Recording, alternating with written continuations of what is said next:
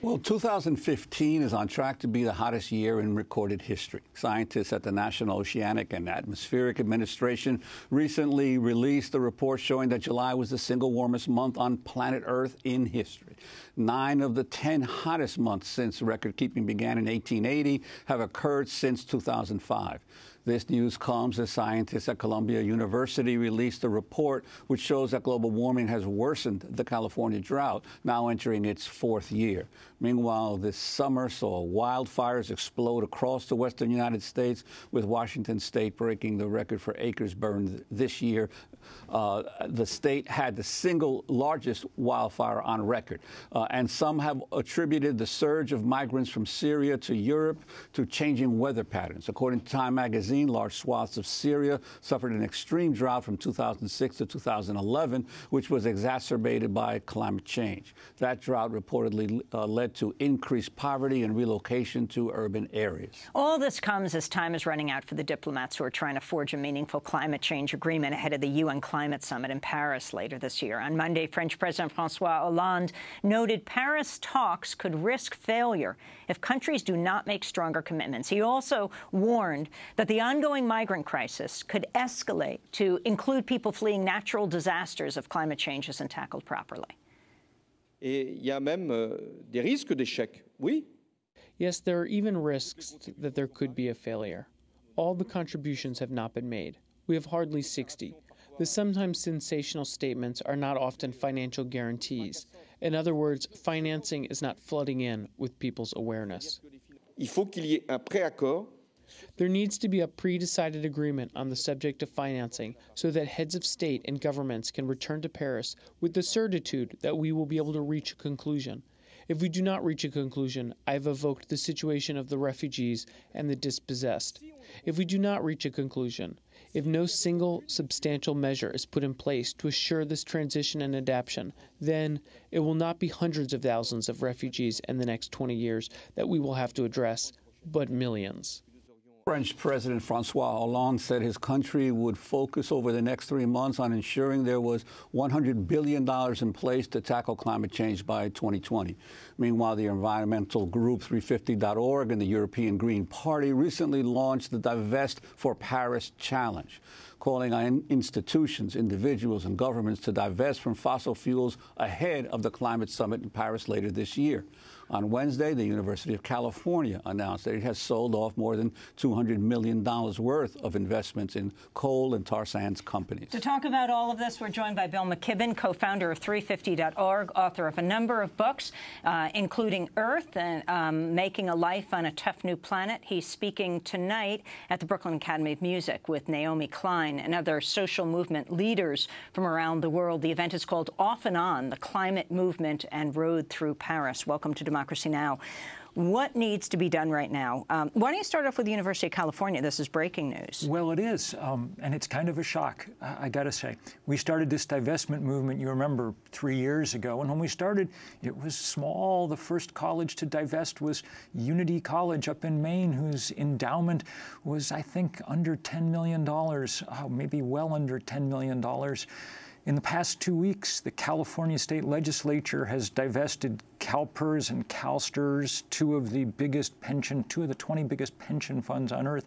And then yesterday comes the news kind of out of the blue that the UC system, you know, the iconic campuses at Berkeley and UCLA and Santa Barbara and Davis, beginning to divest at least from coal and tar sands oil. Their portfolio is not $10 million, it's $98 billion.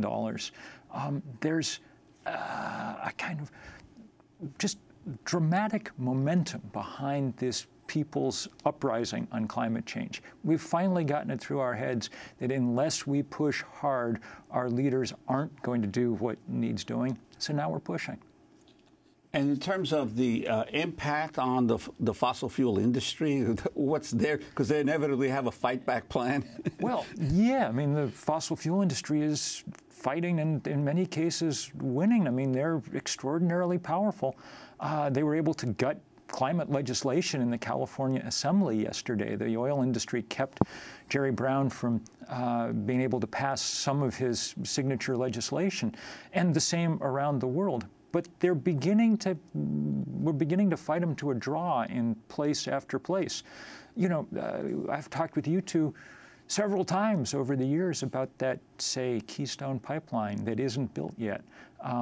Last week, our colleagues in Australia said that it was pretty clear now that the world's largest coal mine slated for Queensland isn't going to be built. Activists have been able to force every major bank on the planet to say they wouldn't fund it. So what do you make of last week's headlines? One, President Obama is the first sitting U.S. president to go to the Arctic. He used it as a moment to address the issue of climate change, to educate the United States and people around the world.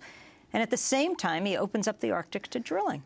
This is the one step forward, one step sideways, one step back thing that we've seen so often. Look, the president's rhetoric in Alaska was truly great. He really understood what was going on. And that's a big change. You'll remember that in the last presidential campaign, he didn't even mention climate change. It was too scary a topic. Now he's talking about it, and he's doing some things about it. The Clean Power Plan is a useful thing, but he's unable so far to break with the habit of giving the oil industry what it wants. And what it wanted this time was one of the stupidest things on earth. I mean, look at Shell oil up in the Arctic. It watched, as scientists said would happen, as the Arctic melted from the increasing temperature on this planet. Instead of looking at that and saying, maybe we should become an energy company and start putting up solar panels, Shell looked at that and said, the water's melted, that'll make it easier to drill. If there's a more irresponsible company on Earth, I don't know what it is, and it's a shame to see Barack Obama helping in that process. And when you look at these, the beginnings now, we've seen some, the first Republican debate, there'll be another one coming up soon. The host of candidates on the Republican side and their perspective on climate change. What are your thoughts?